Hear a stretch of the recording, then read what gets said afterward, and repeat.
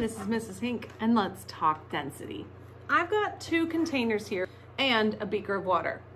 I'm going to put both of these containers inside the water, and we're going to see what happens. Ready?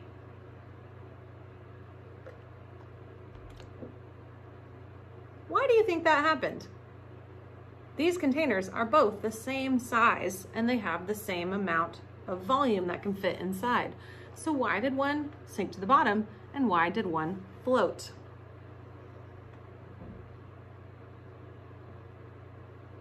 If you guessed that they had different items inside, you would be right.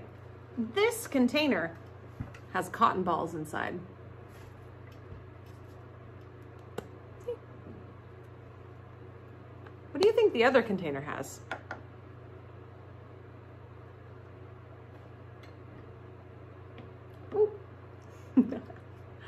The other container is filled with sand.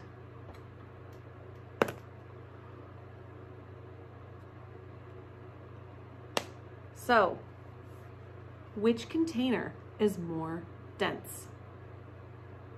The one that sank or the one that floated? If you said the container filled with sand was more dense than the container filled with cotton balls, you would be correct. So let's move on to our next experiment. I have the same cup of water, but I dumped some of it out. I also have vegetable oil and a metal screw. We're gonna test the densities as they relate to water. Because dense means, or density means, does it sink in water or does it float? The more dense something is, the more tightly packed together their molecules are. So let's find out what is the most dense of these 3 things: the vegetable oil, the screw, or the water.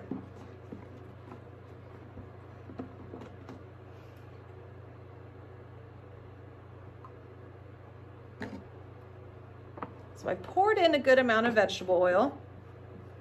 Can you see what's happening?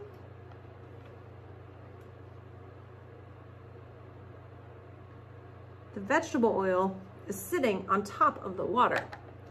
Now let's find out what happens when we put the screw in.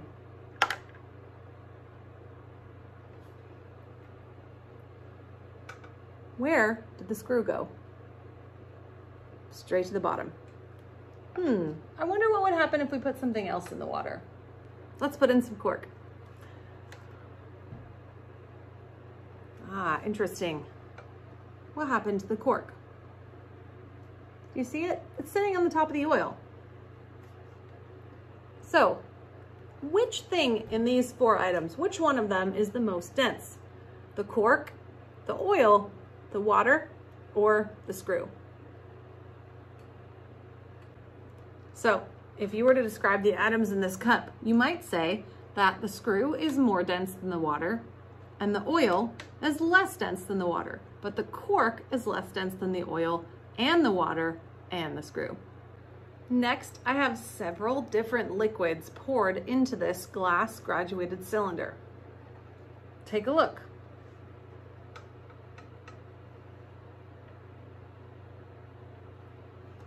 So down here at the bottom, we have syrup.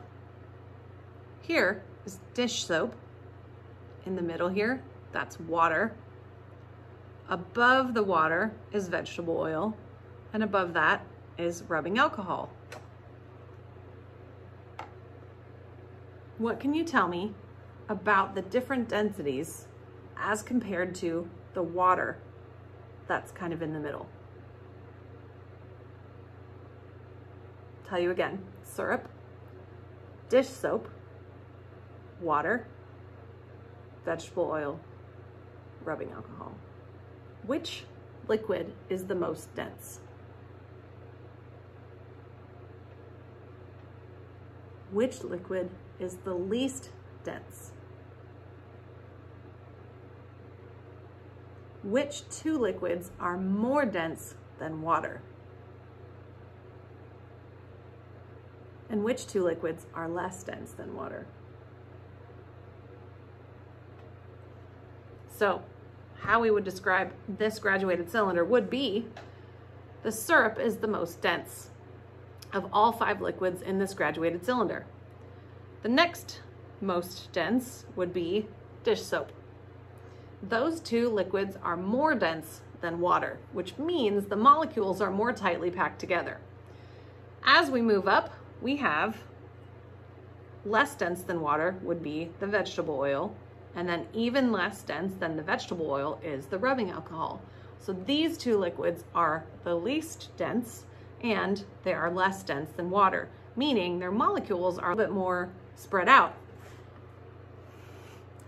You can even see right in here, seems to be a lot of bubbles floating around. Isn't that interesting?